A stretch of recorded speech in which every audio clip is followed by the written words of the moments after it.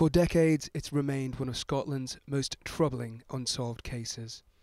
The death of Caroline Glachan after a night out with her friends. She'd just left them near this walkway in Bonhill, just north of Glasgow. It was the last time they'd see her alive. It was just after midnight and Caroline was alone. She walked down this towpath on the River Leven. Later that day, her body was discovered on its banks. Police said she had been brutally attacked. They've now charged 2 men and a woman, all in their 40s, many years after this Crime Watch appeal.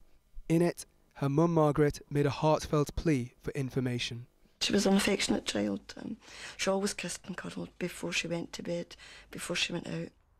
When it's close to home, it's quite heartbreaking, and it makes you feel, are your kids safe?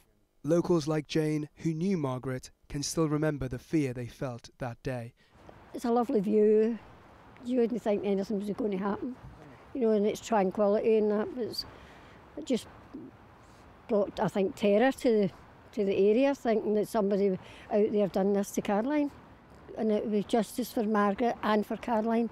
You know, that would be the best bit of news that the area could even hear, as well as her parent.